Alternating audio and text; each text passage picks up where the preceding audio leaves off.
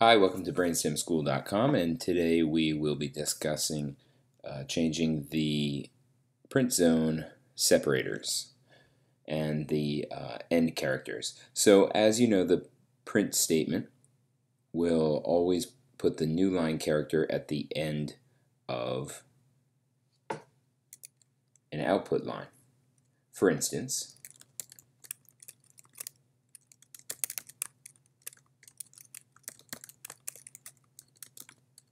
if I have two lines of output, they show up on two separate lines. So actually, the print statement will append the new line character to the end of a string.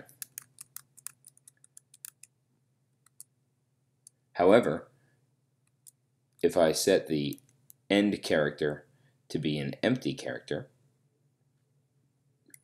I can put two print statements and they'll show up on the same line. Also notice that there's not even a space between them because the very end of the one string goes right up against the very beginning of the next. You can also use the SEP, the SEP flag, to set your field separator when using commas to separate different values. So for instance, in this line, I have a print statement printing a string, an int, a string, a string, a string, a float. And then the separator is the vertical bar, which can be found on your keyboard above the Enter key by hitting Shift \. We see the output of the code. Instead of forcing a space to be the separator, it puts the vertical bar as a separator. You can use anything you want as a separator. In this case, we have a comma, which would be great for comma-separated lists if you wanted to make a file, a database file, or a spreadsheet file. Save it as a comma-separated list or a CSV, comma-separated values file. You can use the comma as the separator.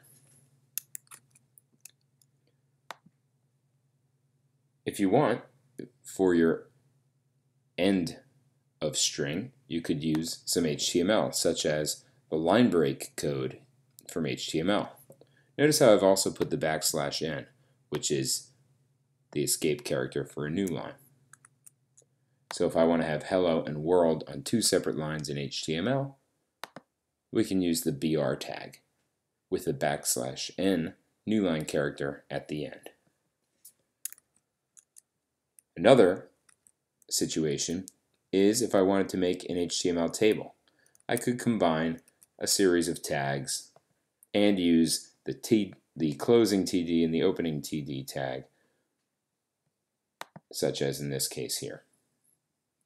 If you don't know HTML, don't worry, we'll cover that someday, but it's pretty easy to learn. You can go to do a web search for free HTML tutorials and you'll find quite a few resources. Thanks a lot. Hope it was helpful. And when you get a chance, head over to brainstemschool.com, check out the rest of the site, download the ebook, and post a couple of comments. Take care.